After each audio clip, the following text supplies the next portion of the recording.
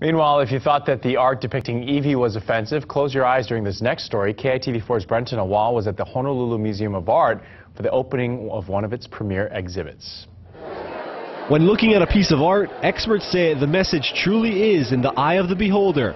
There isn't a meaning or a message that you're supposed to get, and I think that's a problem for a lot of people. They come to it, they're intimidated, they don't know what they're looking at. This eye-catcher, titled Aloha, means hello and goodbye. The gesture turns from a shaka to a middle finger and might surprise some, but most here weren't bothered. I didn't think anything at all of that one. It was neither offensive or inoffensive. How about headless babies? This artist named one of her pieces Hung Out to Die, symbolizing shortcomings and disasters, open to interpretation but not to censorship. Censorship, it goes against free speech, free expression, first of all, and in particular, times change, attitudes change. But some artists have a different point of view. While most oppose censorship, some say these creators need to realize where their work will be placed and who will see it.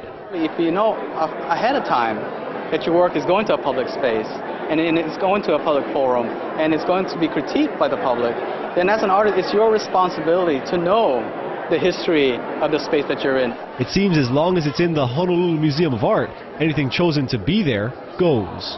We support their art. I'm sure I'll get letters of complaint, but I would never take their art down.